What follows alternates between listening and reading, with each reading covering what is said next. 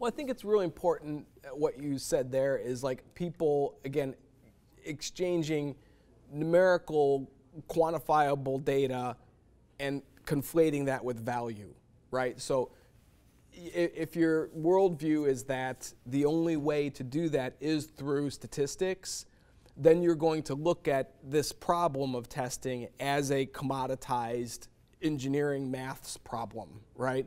If you know, ask you know the people who came up with Windows 8, right? If they tested it, right? Absolutely. Did people like the product? Did they view it as a quality product? No, right? You know what I mean? Ask the folks at healthcare.gov, right? I'm sure they tested the hell out of that thing, right? As far as they were concerned, but ultimately, what happened? You know what I mean? So, is the essence to solving our problems, does it exist in numbers?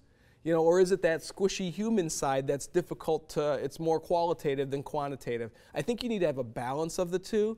You know, I like to look at things like effort and try and learn from how we've done that. But when you start trying to, you know, express quality as a numerical value, the amount of unintentional blindness and confirmation bias you're injecting into your process is just very difficult to overcome. So you know, when people tell me, you know, we've increased our testing efficiency by, you know, 50%, right? You know, my highly tuned BS detector starts blinking, and you know, the fundamental problem there is that there's so much context that's required for that. 50% of what, with who, in what environment, and you know, so you start showing, and it turns out actually what they really mean is, you know, 50% of the tests that we know, that we ran, that passed, that we were able to script, and but you know, so you start, you know, putting a lot of context around that.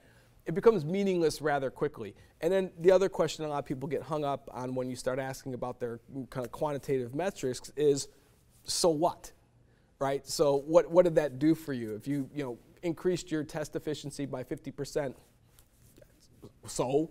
You know, I mean, it's like I run testing for a living and I barely care about those metrics, right? So if they're not telling you something, if they don't tell a story about product quality or how we're actually doing, I find them rather meaningless. And that's actually a key to why a lot of testers don't get into management and they don't communicate well with C-level people. And then this is a talk I'm giving at Test Bash is, you know, they don't speak that language. And testers, because they want to feel you know, respected, and they want to feel like they're contributing to the overall value proposition of the organization, create this kind of like sub-language, and we talk about test cases and pass-fail ratios and everything else, and nobody cares about it, you know, because when it's typically not aligned towards any kind of value that the organization is trying to do. If you can't tie it directly to how it's helping us be more successful in a business, who cares? You know what I mean? And we make that mistake again and again and again because